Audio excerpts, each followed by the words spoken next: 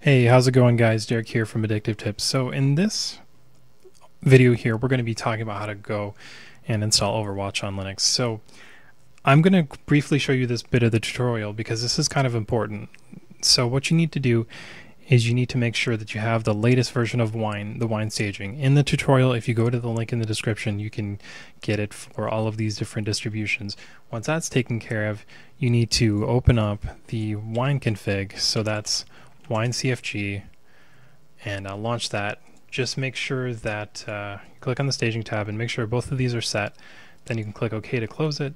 Then you go back to the tutorial, of course, and just download Battlenet.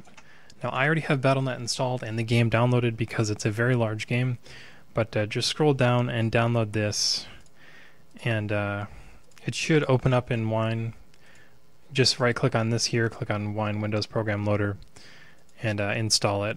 Now I already have, like I said, I already have Battlenet installed, so I'm not going to do this installer, but that's how it works. So once you've got all that ready, you can pretty much just open up Battlenet and sign in, and we'll take it from here. So I'm going to log into my account, and from there I can just locate Overwatch on the side, and then I can click the play button, and it should launch in Linux just fine, as long as we have our settings set correctly.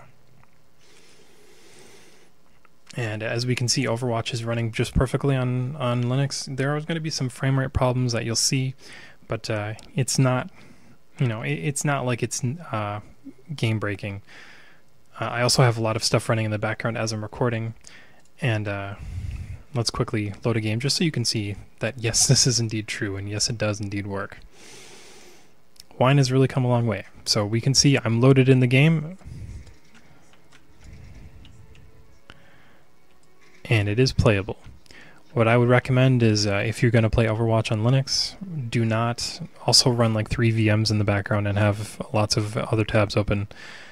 But yeah, this is how it works, and if you're interested in more, please check the link to the description.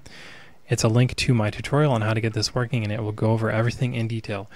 Anyways, guys, I hope you enjoyed this video, and I will see you in the next one.